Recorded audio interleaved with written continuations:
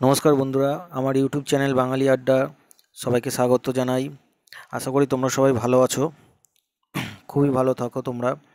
কারণ আমরা লকডাউনের মধ্যে আছি, আমাদের সবাইরই উচিত বাড়ির মধ্যে থাকা। আজকে একটা খুব গুরুত্বপূর্ণ বিষয় নিয়ে আলোচনা করব, সেটা হলো জীববৈচিত্র্য। জীববৈচিত্র্য সংরক্ষণ খুবই গুরুত্বপূর্ণ একটি বিষয়, তোমাদের জানা খুব জরুরি এবং জানার দরকার। কারণ বর্তমান পরিস্থিতিতে সারা পৃথিবী জুড়ে যে দূষণমূলক কার্যকলাপ ক্রমাগত বেড়েই চলেছে, তার জন্য জীববৈচিত্র্য সংরক্ষণ এবং জীববৈচিত্র্যকে বাঁচিয়ে রাখা একমাত্র মানুষেরই কর্তব্য। তো তার জন্য আজকে আমার নতুন ভিডিও। তার আগে বলে দিই, সবাই আমার চ্যানেলকে সাবস্ক্রাইব করো এবং বেল আইকনটি সবাই বাজিয়ে দাও। চলো আজকে শুরু করি। আজকে অন্যতম গুরুত্বপূর্ণ একটি ভিডিও, জীববৈচিত্র্য। জীববৈচিত্র্য বা যাকে ইংরেজিতে বলে বায়োডাইভার্সিটি। আমরা সবাই জানি পৃথিবীর প্রায় প্রতিটি স্থানেই জীবের অস্তিত্ব লক্ষ্য করা যায়। প্রায় সর্বত্র, মরুভূমি, পাহাড়, পর্বত, মালভূমি, সর্বত্র জীবের বৈচিত্র্য লক্ষ্য করা যায় এবং জীব লক্ষ্য করা যায়। সর্বত্রই প্রাণের অস্তিত্ব রয়েছে, কম বেশি সর্বত্র রয়েছে। তো মহাসমুদ্র তলদেশ থেকে শুরু করে একদম বায়ুমণ্ডল পর্যন্ত, বায়ুমণ্ডল একটা নির্দিষ্ট সীমা পর্যন্ত সর্বত্রই জীব কম বেশি রয়েছে। ভূপৃষ্ঠে রয়েছে, মরুভূমিতে রয়েছে, পর্বতের চূড়ায় রয়েছে, সব জায়গাতেই কম বেশি জীবের অস্তিত্ব লক্ষ্য করা যায়। তবে প্রত্যেকটি জীব প্রজাতি, সে উদ্ভিদ হোক, প্রাণী হোক, কীটপতঙ্গ, তাদের একটি নির্দিষ্ট বসবাসের ভূমি আছে। তারা একটি নির্দিষ্ট জলবায়ু, নির্দিষ্ট এলাকায় বসবাস করে। পৃথিবীর বিভিন্ন স্থানে জীববৈচিত্র্য ওই কারণেই পাল্টে যায়, তার কারণ জলবায়ুগত কারণ এবং অক্ষাংশগত কারণ এবং স্থানগত কারণে বিভিন্ন জীবের পরিবর্তন ঘটে। তো আজকে আমরা যে জিনিসটা পড়ব, সেখানে প্রথম যে অংশটা, সেটা হচ্ছে জীববৈচিত্র্যের সংজ্ঞা। জীববৈচিত্র্যের সংজ্ঞা হচ্ছে সেইটা যে যখন পৃথিবীর বিভিন্ন জায়গায় বিভিন্ন জিনগত বৈশিষ্ট্যযুক্ত উদ্ভিদ, প্রাণী ও কীটপতঙ্গ যখন একটি স্থানে বিভিন্ন প্রজাতির কীটপতঙ্গ, উদ্ভিদ, প্রাণী সব একটি স্থানে বসবাস করে এবং তাদের বাস্তুতান্ত্রিক একটি অঞ্চল গড়ে ওঠে, তখন তাকে জীববৈচিত্র্য বলা হয়। মানে একটি বিশাল বড় বাস্তুতান্ত্রিক এলাকা, যেখানে বিভিন্ন প্রজাতির কীটপতঙ্গ, উদ্ভিদ, প্রাণী বসবাস করে এবং তাদের একে অপরের সঙ্গে একটি গভীর সম্পর্ক লক্ষ্য করা যায়, তাকেই বলা হয় জীববৈচিত্র্য বা বায়োডাইভার্সিটি। এই বায়োডাইভার্সিটি সমুদ্রের তলদেশে লক্ষ্য করা যায়। বিভিন্ন শ্যাওলা, বড় মাছ, ছোট মাছকে নিয়ে লক্ষ্য করা যায়। তার সঙ্গে সঙ্গে লক্ষ্য করা যায় বিভিন্ন প্রজাতির বনভূমিতে বিভিন্ন প্রজাতির প্রাণী লক্ষ্য করা যায়, বিভিন্ন প্রজাতির উদ্ভিদ, লক্ষ লক্ষ প্রজাতির প্রাণী, উদ্ভিদ নিয়ে আমাদের এই পৃথিবী গঠিত। এবার চলে আসি জীববৈচিত্র্য সংরক্ষণের প্রয়োজনীয়তাটা কি। খুব গুরুত্বপূর্ণ একটি প্রশ্ন, জীববৈচিত্র্য কিভাবে সংরক্ষণ হবে, তার প্রয়োজনীয়তা আমাদের জানা দরকার।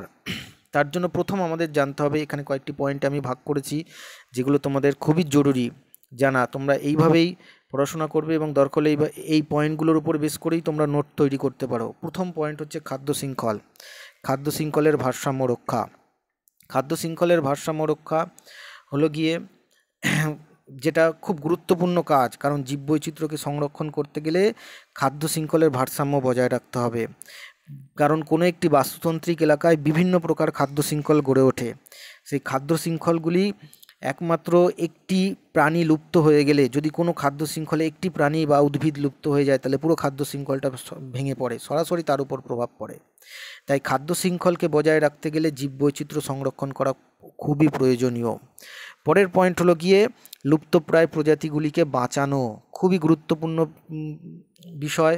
পৃথিবীতে বিভিন্ন প্রজাতির লুপ্তপ্রায় প্রাণী রয়েছে, যেমন উদাহরণ হিসাবে বলা যায় ওরাংওটাং থেকে শুরু করে রেড পান্ডা থেকে শুরু করে বিভিন্ন প্রজাতির লুপ্তপ্রায় প্রজাতির উদ্ভিদ এবং প্রাণী রয়েছে। সেই উদ্ভিদ এবং প্রাণীগুলিকে সংরক্ষণ করা খুবই জরুরি, কারণ শিল্পায়ন এবং নগরায়নের ফলে বনভূমি আস্তে আস্তে সংকুচিত হচ্ছে। সেই সংকোচনের ফলে আজকে সেই বিভিন্ন প্রজাতির উদ্ভিদ ও প্রাণীর বাসস্থানের সংকট দেখা দিয়েছে, যার ফলে তারা প্রায় লুপ্ত হয়ে যাচ্ছে। এই লুপ্তপ্রায় প্রজাতিগুলিকে বাঁচানোই এখন মূল বৈশিষ্ট্য। তার কারণ লুপ্তপ্রায় প্রজাতিগুলি হলো গিয়ে আমাদের কাছে খুবই প্রয়োজনীয় একটি জিনিস। তার কারণ হচ্ছে লুপ্তপ্রায় প্রজাতিগুলিকে আমরা বাঁচাতে না পারলে কখনোই এই জীববৈচিত্র্য রক্ষা পাবে না। তারপরের পয়েন্ট হচ্ছে গিয়ে জলবায়ু ভারসাম্য রক্ষা। জলবায়ুর ভারসাম্য রক্ষা করতে গেলে অবশ্যই জীব প্রজাতি বা স্বাভাবিক বাস্তুতন্ত্র বা বায়োডাইভার্সিটিকে রক্ষা করতে হবে। কারণ উদ্ভিদ থেকে প্রাণী থেকে শুরু করে বনভূমি, সবুজের আচ্ছাদন অনেক সময় বাষ্পীভবনকে নিয়ন্ত্রণ করে। পৃথিবীতে যে বায়ুমণ্ডলে যে বাষ্পীভবন ঘটে সেটা উদ্ভিদ অনেক ক্ষেত্রে নিয়ন্ত্রণ করে। তাই উদ্ভিদের আচ্ছাদনের উপরেও অনেক সময় বৃষ্টিপাত নির্ভর করে, বিভিন্ন প্রজাতি নির্ভর করে। তাই উদ্ভিদ থেকে শুরু করে যদি বাস্তুতন্ত্রকে বাঁচানো যায় তবেই গিয়ে কিন্তু প্রাণী বাঁচবে।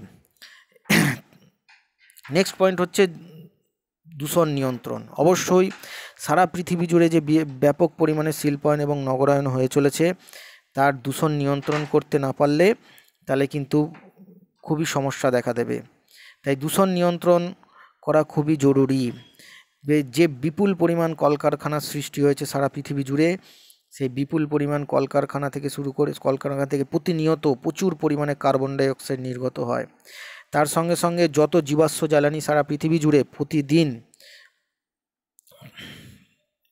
ব্যবহার হয় পেট্রোল, ডিজেল, গ্যাসোলিন রূপে, সেই জীবাশ্ম জ্বালানিও আমাদের ব্যাপক ক্ষতি করছে। এবং দূষণের পরিমাণ এতই বেড়ে চলেছে যে বিভিন্ন জীব প্রজাতি, কীটপতঙ্গ লুপ্ত হয়ে যাচ্ছে এবং খাদ্য শৃঙ্খল ভেঙে পড়ছে। তারপরের পয়েন্ট হচ্ছে খুবই গুরুত্বপূর্ণ, সেটা হলো খাদ্যের যোগান অব্যাহত রাখা। অবশ্যই খাদ্যের যোগান অব্যাহত রাখতে গেলে জীববৈচিত্র্যকে বাঁচিয়ে রাখা খুবই জরুরি। কারণ জীববৈচিত্র্য রক্ষার মাধ্যমেই একমাত্র সকল প্রাণী ও উদ্ভিদের খাদ্যের যোগান বজায় থাকবে। কারণ খাদ্য শৃঙ্খল যদি না থাকে, খাদ্য শৃঙ্খল হচ্ছে একটি চেনের মতো, সেটা যদি না থাকে কখনোই জীববৈচিত্র্য রক্ষা পাবে না, কারোরই খাদ্য সংকট দেখা দেবে। যেমন খুব একটা স্বাভাবিক উদাহরণ দিয়ে বলা যায়, যদি বনভূমির খাদ্য শৃঙ্খলে বাঘের অস্তিত্ব না থাকে, তাহলে এত বিপুল পরিমাণ হরিণ এবং শাকাহারী প্রাণীর সংখ্যা বৃদ্ধি পাবে যে বনভূমিতে আর গাছের অস্তিত্ব থাকবে না। তার মানে তোমরা বুঝতে পারলে যে খাদ্য শৃঙ্খল, খাদ্যের যোগান অব্যাহত রাখা কতটা জরুরি। তারপরের পয়েন্ট, চিকিৎসার প্রয়োজনে। অবশ্যই চিকিৎসার প্রয়োজনে জীববৈচিত্র্য সংরক্ষণ করা খুবই দরকারি। মানুষের একটি গুরুত্বপূর্ণ চিকিৎসার মাধ্যম হলো আয়ুর্বেদিক চিকিৎসা। যে আয়ুর্বেদিক চিকিৎসা হয়ে থাকে বিভিন্ন ধরনের লুপ্তপ্রায় প্রজাতির গাছগাছড়া থেকে। যে গাছগাছড়াগুলো থেকে আমরা এই বিভিন্ন প্রকার দুর্লভ ঔষধ পেয়ে থাকি বিভিন্ন রোগের, সেই গাছগাছড়াগুলো, আমাদের সেই গাছগুলো থেকেই বিভিন্ন রোগের ওষুধ তৈরি হয়। তাই জীববৈচিত্র্য রক্ষা পেলে সেই গাছগুলোও রক্ষা পাবে। আজকে আমাদের এই জীববৈচিত্র্য সংরক্ষণ এই পর্যন্তই। আশা করি তোমাদের ভালো লেগেছে। এই চ্যানেলের সঙ্গে থাকো, চ্যানেলটা সাবস্ক্রাইব করো। আশা করি। আর এই সম্বন্ধে, জীববৈচিত্র্য সংরক্ষণ সম্বন্ধে কোনো কমেন্ট থাকলে কমেন্টের নিচে জানাও। ধন্যবাদ। সবাই ভালো থেকো, সুস্থ থেকো, ঘরে থাকো, কারণ এখন লকডাউন চলছে। অনেক ধন্যবাদ।